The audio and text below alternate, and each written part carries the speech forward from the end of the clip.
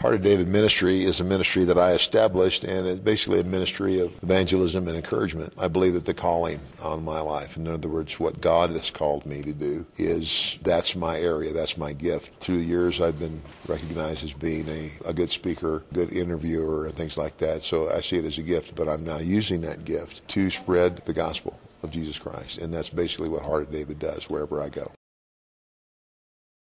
Number one, you have to stay in a relationship with God, and you have to make it a conscious priority in your life. And I really think that it only happens when you come to a place of genuine gratitude for the price that was paid for you by a God that is so big that it's unimaginable to try to comprehend a God that created the universe that we see that could love us.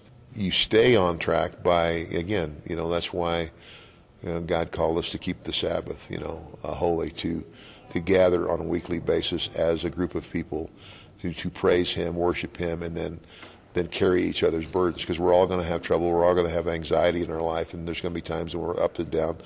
When you become a Christian, what you're really admitting is that you're a helpless sinner, and that, no matter how hard you try to live your life, there are going to be times throughout our lives where in some way we fail. And the knowledge of and the hope being in one person, Jesus Christ. So in terms of getting back to it, well, God lets us all go. I mean, as a parent myself, there have been times when I've had to tell my own boys, okay, go ahead. For example, wrestling. I didn't want my sons to try wrestling, not because I didn't love what I did, but I was afraid for them because I knew the atmosphere they were going into. And as a parent, I wanted to shelter them from that, but I understood that I was going to have to let them find that out for themselves, because if I just said no and tried to put that block up, then I'm going to drive a wedge between me and my son. And I just understood that's one of those times I had to let him go, knowing that, and then pray that through the experience he had that he would get it. And they both, two of the three did. My oldest son, Michael, unfortunately, he's still out there, and all I can do is continue to pray for him. But that's it. God lets us all go, and then we live a life, and, it's not something we can consciously do, I don't think. God has got to do something in your life to get your attention. It can be as small or as big as it needs to be, depending on, where you are, how far off the track you have fallen. For some guys, like ministers, I mean, just because a guy's a minister, a man of God, doesn't mean that he doesn't, he gets busy, and in his busyness, sometimes he can lose sight of just the closeness that he needs to be. And it could be simply he hears a message from another pastor, another preacher, or he reads something that hits a note, and he goes, oh, wow. And that's God telling him, you need to come back and draw closer to me. And of course, or it could be something as drastic as what happened to me, in that I was out, and I was an adulterer, and it was my wife becoming knowledgeable of what I was doing, and me having to confront that, and that was very big, and so it's not always up to us. It's almost like, you can come back on your own, but usually there's always some conviction in your life that causes it. Traditions, like churches get stuck in, this is the way we've always done things, and this is the way we will continue to do things. And the one thing that is always unchanging is the message that the church is supposed to deliver, and that's the gospel, that Jesus Christ is the only way. But what happens is churches get in a rut. It's almost like people. Like as people get older, they get in habits, and sometimes they're good habits, and sometimes they're not. But they're not subject to change. What I'm trying to say is that it's like Jesus called us to be fishers of men. Any good fisherman knows that for every kind of fish, there's a different kind of bait. And so the method by which we try to draw people to Christ, those change. But a lot of churches, I mean, it's kind of like the traditions, when you go to church, you wear your Sunday best, you dress in a suit, you dress in a tie. Quite frankly, if you think God cares what you wear to church, that's just ignorant. I mean, it's a tradition of men.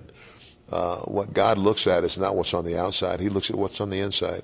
What God judges is your heart. So when you get caught up in that stuff, and all these do's and don'ts, and that's what I'm trying to express, is that there's a lot of churches, because they have an unwillingness to adapt. For example, music, worship music. You know, a lot of older folks, they've grown up with and they have listened to the traditional hymnal music that's played on an organ in churches, and that's what they're used to. So when you introduce, like an electric guitar and a set of drums and this upbeat, kind of a progressive type of modern worship music, they don't like it. They don't like it, or they don't, or for example, rap music. I'm not a fan of rap. I mean, but by the same token, I know Christian rap artists whose lyrics to their rap are Christian lyrics, and those who are attracted to that, I said, you know what? It doesn't attract me. But if that's what reaches them, then I say to that person, just rap on. Just because it doesn't appeal to me, and again, that's what I'm trying to say about churches. It's like there's different ways to reach different people, and if you get stuck in a rut, and if you refuse to change, then you're going to get left behind. We're talking about something that is totally fiction. It's like a movie, and wrestling's no different. I mean, and Vince McMahon, way back when WrestleMania started, he came out and publicly announced to the whole world, we are sports entertainment. And so I am role playing. And I just happen to play, I happen to be one of the villains, and that's the role that I play. But in the context of that story, like I said, ultimately, I'm going to get mine in the end. And it's just like in a movie, the hero and the villain is established at the beginning, and then somehow the villain does something underhanded to take advantage of whoever the good guys is, and the rest of the movie is about this guy coming up back from the phoenix, so to speak, from the ashes, to make the great big comeback and then thwart the evil, and that's wrestling. It's like we start these stories, and you'll have a return match, and then you'll have a second return match, and then you'll have a, there's